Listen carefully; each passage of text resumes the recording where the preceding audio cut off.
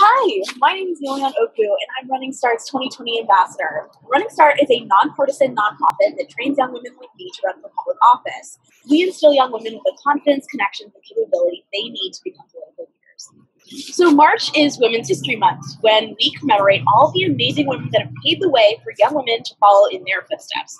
Because of their example, young women just like me can say, I look like a politician. Running Start is celebrating Women's History Month 2021 with a HERstory series about women who are firsts in politics. Celina Caesar-Chavannes is one of those trailblazers. Before entering politics, she launched and grew an award-winning research management consulting firm. She was elected to be a member of the Canadian Parliament in 2015 and was the first Black woman elected to represent Whitby, Ontario. She became Parliamentary Secretary to Prime Minister Justin Trudeau and Parliamentary Secretary to the Minister of International Development before she resigned in 2019. She has just published a memoir and leadership book, Can You Hear Me Now?, about her life and experience as a young Black woman entrepreneur and politician. I learned so much from my conversation with her, and I know you will too. I'd love to get any understanding of what that defining moment for you was, that kind of you told yourself, or it was a push from someone else that said, hey, yeah, I have to run for office. So it's interesting that I didn't get a push from anyone else. I was never asked. I was never sort of like, oh my God, you would be great. I was in an MBA program that I was taking in 2013. So I'm not very political either. I really wasn't.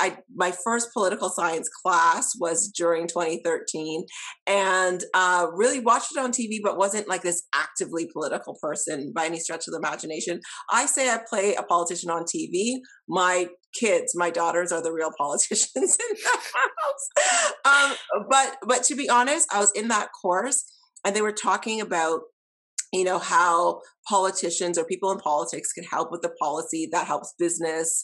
Of course, it's an MBA class, help business trade or achieve policies that helps their business function better. And I was just like, oh, that's interesting. I had been working, my company that I ran was a healthcare-based research management firm. So I ran clinical trials for major pharma.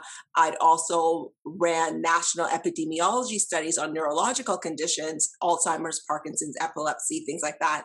And I'd seen, from a very granular level, how people who couldn't afford their medications, even in Canada, couldn't afford their medications, had to move from one province to another, where on that provincial drug formulary, their drugs were covered. So they would actually sell their homes and move to get that opportunity to get their drugs covered, or they'd be forced to separate or to file for divorce so that they could get services covered.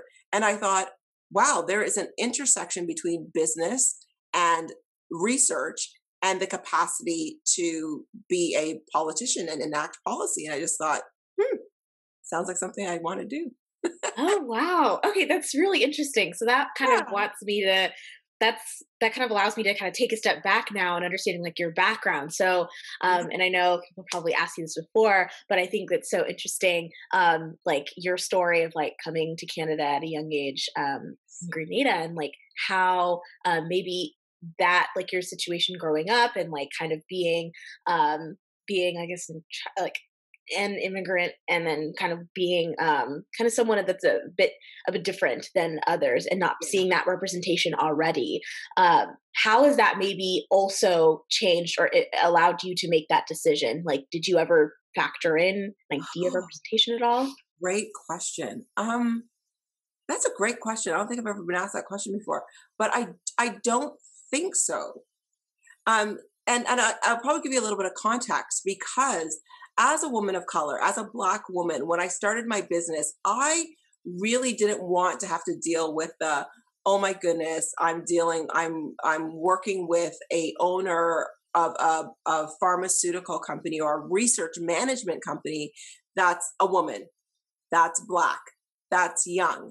And I really didn't want to have to deal with those hurdles. So I never put my face on my advertising as an entrepreneur. I only used my company logo and my company name, and I let my services speak for themselves. So when I got into politics, it was sort of like I'd already established, I was an award-winning entrepreneur, I already established myself, and I wasn't really thinking of the entering into politics from an equity in terms of race, gender, or intersectionality. I was thinking of politics in terms of creating equity, in terms of, man, people are like struggling out there from a broad sense, and more of a socioeconomic sense, the people who are most vulnerable sense, but not necessarily from the sense of an intersectional feminist perspective. And so that immigrant experience, my background experience, wasn't really at the forefront when I entered, but when I got in, it was like, oh yeah, now I'm going to need to use all of those tricks. Right. Yeah. So that's a perfect segue, because then kind of before we get into your time spent in office, that initial period of you running and campaigning, did those identities, the things in which you had to think about when you think about like intersectionality, did those come into a factor? Were they particularly difficult while you were running? Like, was that something you had to see as a hurdle? Yeah. So I'd also say no to that. Really? That's so interesting. I know, right? So every now and again, so before I would go to knock on doors, right? So I knocked on about, so I did a by-election because the member of parliament that was in our riding or our district, he passed away. And so we were into a by-election, and I lost the by-election and then had to go into the general election. So 2014, lost the by-election, 2015, won the general election. And so I knocked on about 40,000 doors in Whitby. Whitby's a town that has 130,000 people, knocked on about 40,000 doors. And every time I'd get ready to go out to knock on doors, I would be like, oh my God, okay, today I'm going to meet someone who's going to talk about my race, who's going to talk about the fact that he doesn't like women or something. Like, I'm going to be met with something. And like, you like, okay, yes, I could do this. Yeah, I'm going to do, what are you going to say? Yeah, I got that in my head. I got it. And then I get to the door and they'll be like, no, I either hate the liberal policy or something. It wasn't necessarily about me. It was about the brand that I was selling, so to speak, at the door. And so, and my constituency is 70% white. So so I'm the first Black person that has been elected in any capacity in Whitby, let alone Black woman, first Black woman elected in this region, in Durham region, which is just 40 minutes east of Toronto. So never had that. So I always thought, oh my God, this is going to happen. Not once. When I got to the door and I started talking about policy, started talking about my background and my experience in business and, that sort of thing. That's what people were interested in. And they would challenge me on that. And I wouldn't fight them at the door. I wasn't at the door to convince anybody to change. If they were conservative or Republican in the United States, I wasn't there to convince them to change. I was there to convince them that I was going to be the best person to represent them, irrespective of the views that they held as a conservative or a liberal. And again, the previous member of parliament was a conservative finance minister, was that represented the town for like forever. It was called Flaherty country. Like people just I was the lamb to the slaughter, that Black female liberal, like, where is she going? Does she actually have nothing to do? And I didn't feel any of that. And maybe I didn't feel it because I'd been working in neurological research for so long. It is white male dominated that I was just like, let's just talk about the business. We're just here to talk about the business. That changed when I got. Now ask me the question about it when I'm in politics, because that's going to be a different answer. Right. Wow. Well, that's interesting. That kind of idea of like substantive representation, like they want to see substance, and that was like a priority for them, which I think worked out in your case, because I think that's something that I've obviously seen that you value. So then that leads me to your time spent in office. So now, you made it regardless of all of the any preconceived obstacles or hurdles. I'd love for you to take some time to describe your time spent in office, maybe kind of start off with some of the expectations you had coming in, and then what ended up being the reality of some situations. So the expectation coming in, so the liberal brand, and I want to preface this by saying I left politics. And I don't want to preempt your questions, but I'm going to talk a lot about my experiences. But even in my resignation letter, I want women to run, but run in packs, run like the squad. Like, like you have to have people that are going to protect you. So go back to your question now. When I ran, it was the brand that the Liberal Party was selling was open, transparent government done differently, bold, transformative. Diversity is our strength. Feminist government, which I thought meant intersectional feminism, but it doesn't. They're just two separate words. Right. In my mind, they were one word, and I was like, yes! And it's like, no, they don't understand what that is. But, I was sold that. Like, so that's the package that I bought. And I was like, I could sell this package. Like, it is so good. It's everything that I want to be. I want to be bold. I want to be transformative. People in our communities need this. So I'm going to sell it. And that was the expectation when I got in. When I was going in. Did you ask about when I was in there?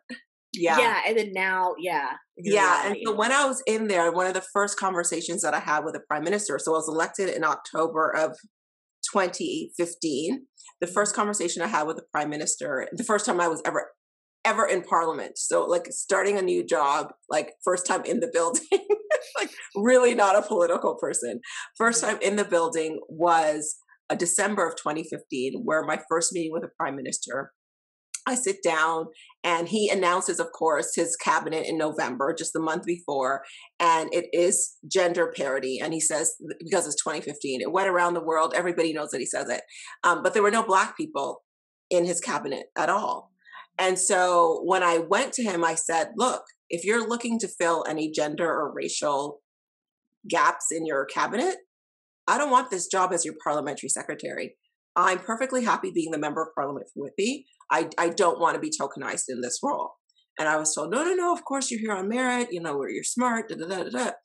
And even as that first year went on, as a parliamentary secretary, what you do is you're like a tag team to the prime minister, especially a prime minister who's as busy as he was. So if he can't attend an event, if he's doing an event in the West and one comes up in the East, he'll be like, Celina, you go attend that one. Celina, like you're going to do this, I'm going to do that. We're going to tag team this out so we could cover more ground.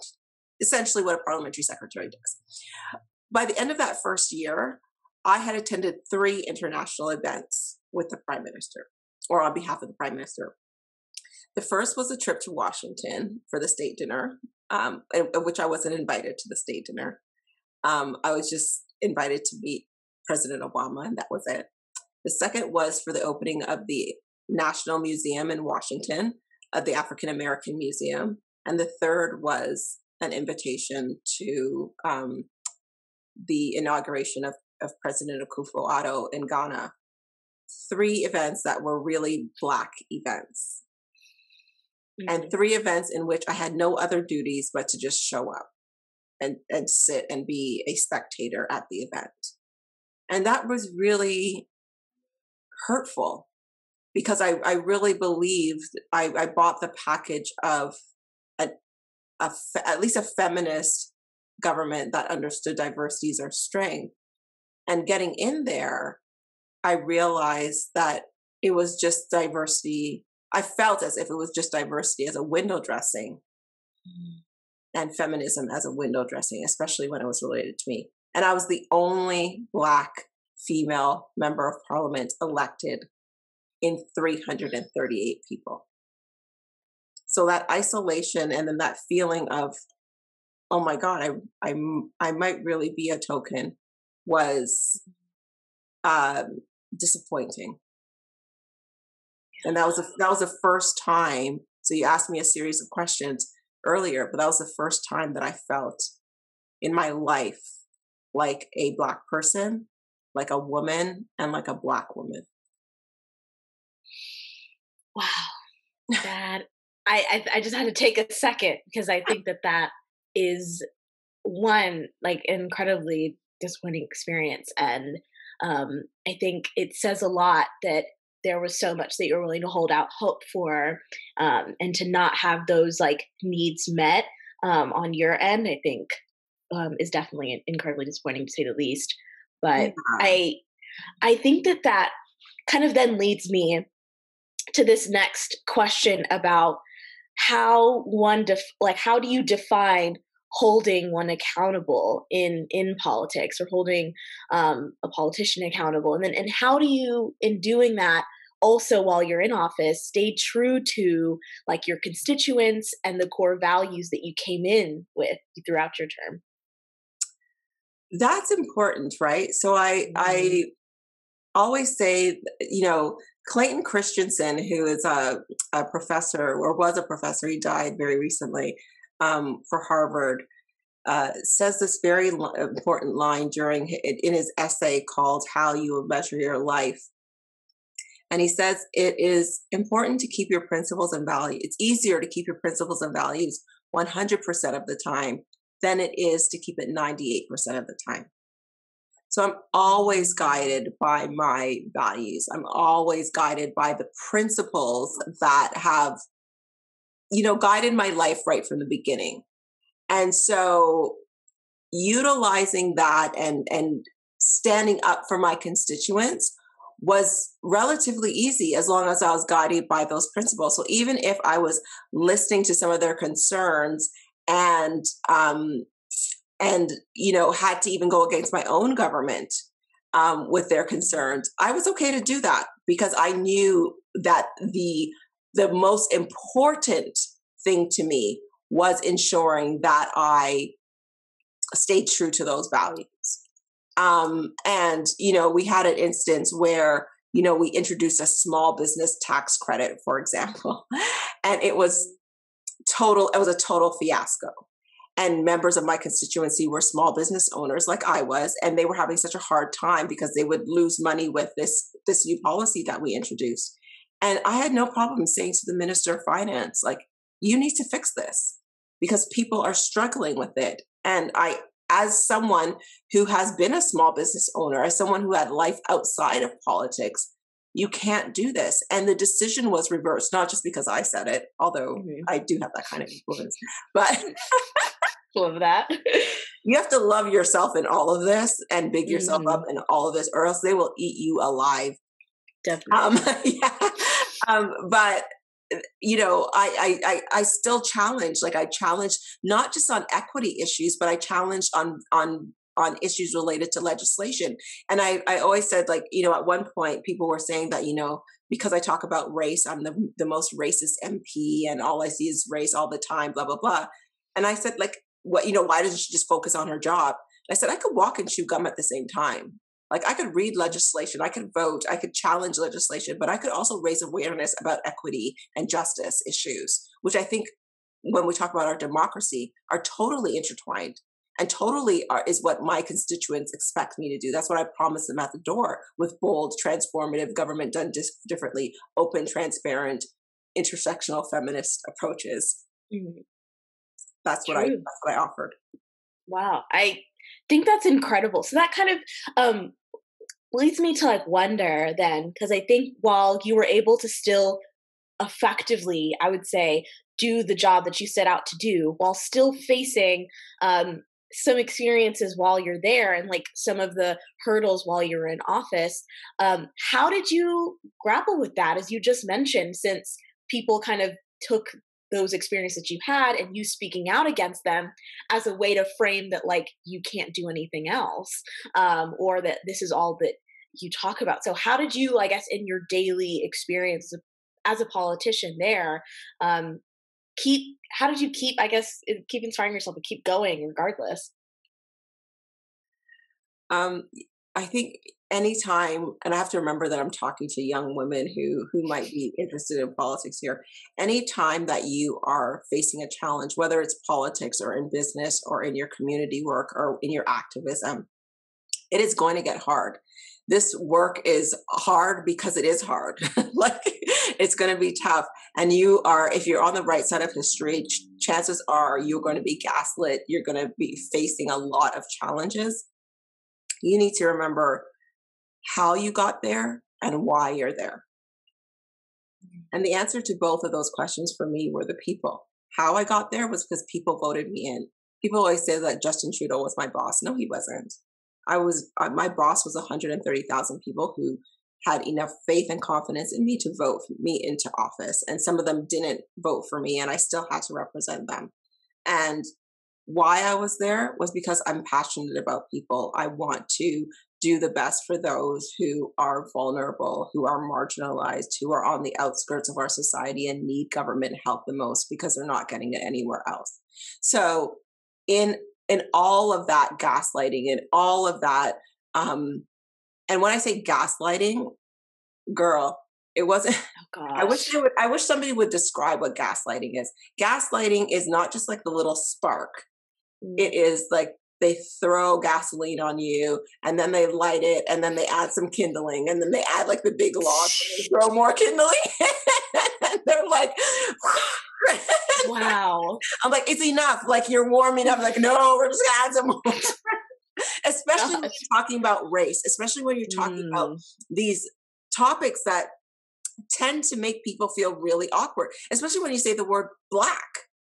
Like, like, why can't we describe it a different way? You know, African American, Africans. Like, no, I just want to say Black. And it's like, you know, it's even when people describe me, it's like the lady, you know, the lady with the scarf, and she was wearing that t-shirt, and she had those earrings on. It's like, the Black lady? Yeah, her. Like, oh gosh. Yeah. Black, I'm okay with it. But you know, the gaslighting comes, and you have to like really focus in on, why am I doing this? Otherwise, you'll be out. And there were times even when I was being gaslighted for various stuff that I was like, is this worth it? Are the death threats against me and my children worth it? Am I being sued? Is it worth it? Mitigation, is it worth it? Like, are all these things worth publicly? My reputation is being like, well, I thought it was being totally ruined. Is it worth it? And then I had to really think. I think back to that line from Clayton Christensen, and I also think about the people that I serve, and I say, yes, it's worth it, because I know I'm on the right side of history here, and I know that the people that need it the most vulnerable in our society, need me to speak up. Wow, I just want to clap every single time you respond to these questions, because it's like always some really incredible wise statement, and I really appreciate that. And I think that kind of then leads me to think about folks like, for example, just, you know, the past month we saw ushered in a new administration from our side, which is exciting to say the least. Congratulations, America! But I think regardless, something really, really important and critical about that moment in ushering in that new, I would say, era is someone like Kamala Harris, who has been coined as saying that, you know, while she is the first, she does not want to be the last, and she's not going to be. And I think that is incredible explanation of what it's like to seek out and like continue to pursue representation. So my question to you in regards to that is, have you then seen maybe a shift or an impact at all, whether small or big, due to the representation and your presence that you brought in with your win and your time in office?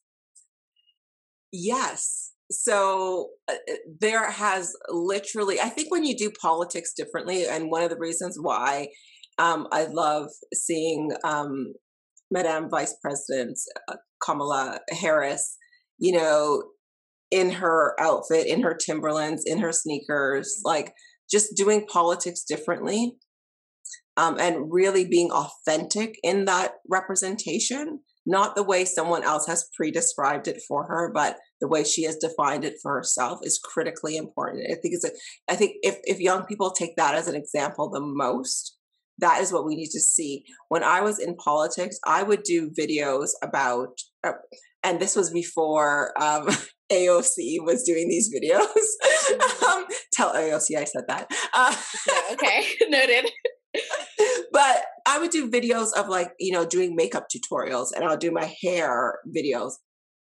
And I get these questions like, you know, these responses like, you know, Celina, the most important thing that you do in the morning is not your lipstick. And I'll be like, girl, what? I can't wear red lipstick with this dress. Like, that is such an like, these are important. And I didn't want to lose my femininity. I didn't want to lose that in the space of who I was. And also it's very engaging, I think, too, for people who are on the margins of politics, who we want to engage, to see that we're just regular people. And I have problems doing my 4C hair. I have problems matching my makeup. My daughters take 15 minutes to put makeup on. I take 4, and I did a 4-minute makeup video to show people how quickly I put my makeup on. And, that representation, that authentic representation matters. So after I left and like speaking up on issues, like there's critical things too. It's not all about makeup, although it's very important. But there were critical things too that I was talking about raising awareness on, as well as legislation.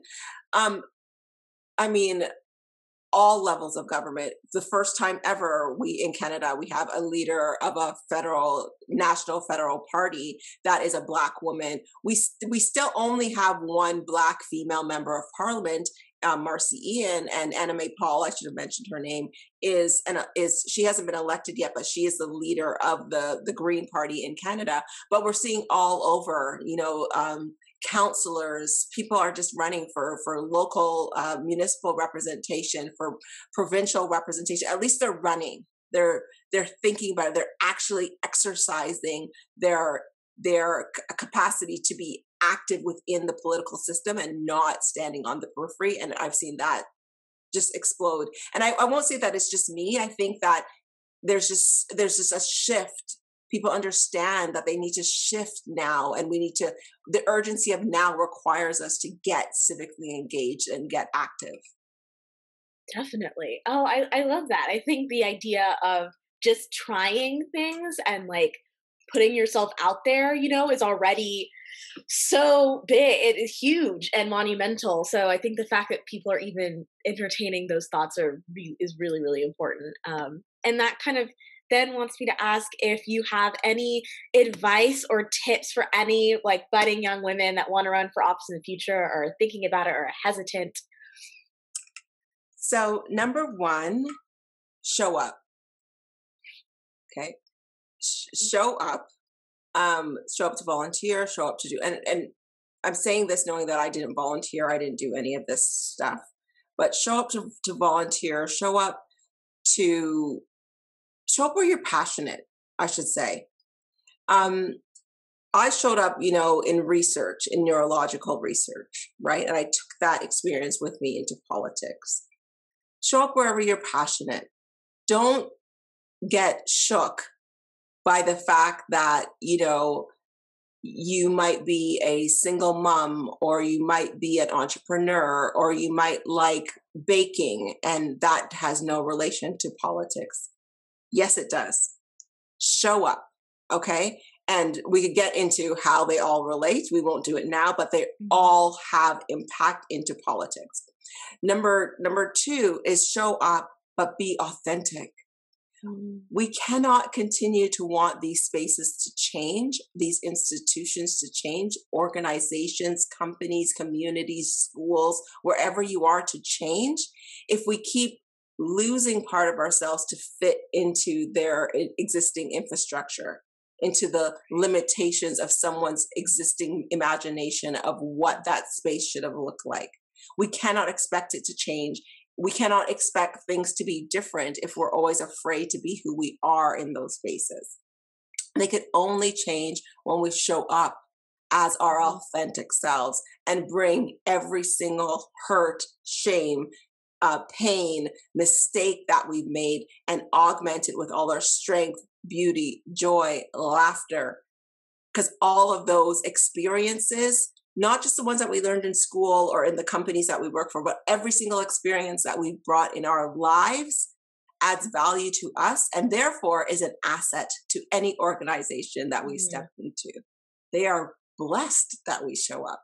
So why not show up as our full selves, no matter what that self is? As long as it's safe to do so, show up 100% authentic, and the rest will, I guarantee you, be history.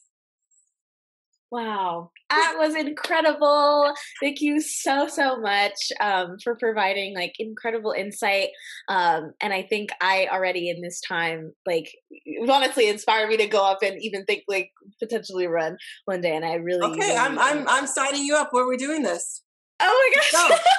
Okay. I'll definitely Everything's have on to Zoom right now, follow right? up. So I could like True. manage your campaign from Canada. It's totally cool. Oh my gosh. Okay. Definitely going to take you up on that. That's amazing. I think your story is incredible. And I think everyone in the world needs to hear this. Thank you so much for even taking some time out of your busy schedule to talk to me about this. And I think, did you have any like other like last comments or Yeah, anything? you know what? I'm just going to comment on what you just said because people always say, thank you so much for, taking time out of your busy schedule. And while I appreciate that, I really want to thank you, right? To whom much is given, much is expected. There's an expectation that, of all the millions of interactions that happened in the universe for me to be here sitting with you at this particular time talking about this story, it's not an accident. It is definitely intentional. And so I want to thank you for lining up all of your millions of interactions that happened before you to be in this space, to chat with me and to create space for individuals who are maybe feeling a little apprehensive about not just running, but about their next, about what they do, about how they challenge, about how they change the world, giving the space for us to have a conversation about how one person did that. Because when Yeah. one person does it, then two people, then three, then we change the world. And that's what's really important. So thank you for giving me this time to just share my story because stories are so sticky and we need to say them.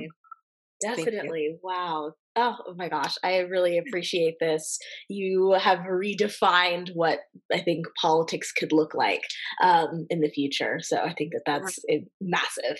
But yeah, okay. Well, I keep saying thank you. But Thanks for running, Star. Thank you, everybody.